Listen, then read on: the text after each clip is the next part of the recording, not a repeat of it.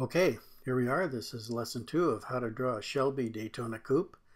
And as you can see, what I did is started working again on the dark parts on the front of the car.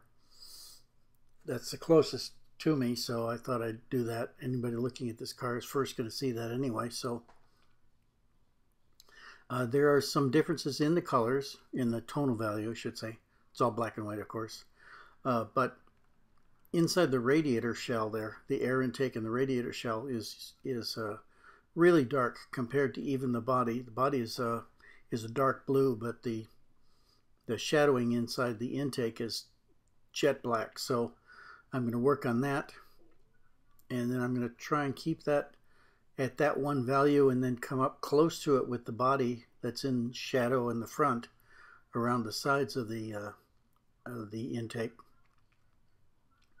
And we'll be, there we go. Now we're going to do that. Okay, and it also has big white stripes on the car. So what I'm doing is I'm lining those out, and you'll see that it has 2 fog lights in the front end also. Okay, so now I'm going to go around the places with dots that I'm trying to conserve to make sure that they keep from getting blackened out. And working on this, your side, on the left side of the car, it's actually the passenger side, of course. What I'm doing is I'm darkening that up, but not as dark as the intake is for the radiator. Okay, going all along there. And what this is going to do, it's going to do a couple things for me. It's going to show where the darkest parts of the car are, but it's also the part that is the most important to me in terms of impact. The front end with its lights and the grille and the left front wheel are going to be the places that almost all the attention is going to be focused on when people first look at this car. So I want to make sure that those really look good. So I'm going to pump the values up. I'm going to do everything I can to make a person's eye go right to that place. And the way to do that is to make it varying degrees of darkness, but also to make everything kind of point in that direction. We're going to make sure that those are the most dramatic parts of the car, and there are many ways to do that. I'll tell you about them as we do them. But as you can see too, the 2 white stripes that go up the hood and then all the way up the hood across the top of the car and actually go to the back, those are going to focus your eyes right there too. You can't see them right now. All they are is just a pencil sketch on here. But when we get those done, it's going to draw your eye right into that picture. And that's going to make our work a lot easier.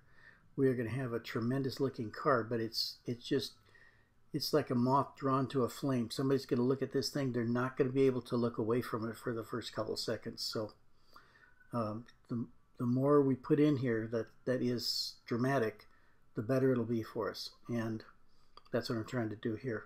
But as you see, it is going to be a little bit lighter on the body itself. So what I've done is I've drawn a white, actually I left a white line around the side of the radiator on both sides, the intake I should say, and I'm going to leave that as a border between the very dark inside and the slightly lighter outside of the body. So we'll come back tomorrow and I'll darken up the grill area. Okay, working down to the left side, nearly underneath the light now. And because these lights are under clear plastic covers, they are going to help us too, because it's going to make it a little easier for us to show what's going on. We'll be able to show some flashes of light, some highlights off those plastic covers, and again, that's going to make a little visual interest. That's really going to make this pop, so people are going to see it and think, wow, that's really great. Okay, getting a little further along now, and yeah, it looks like we're not going to get this whole front end, the lower part of it, done today. We're running out of time now, but we'll have 3/4 of it done anyway, and then we'll do that first thing tomorrow, and then we'll come back with some lighter stuff up on top and we'll just start playing one color against another, and before you know it, we're going to have a really great looking drawing. Anyway, that's it for today. I hope to see you tomorrow. We got a lot of work to do, and this is really going to look great. Thanks. Bye.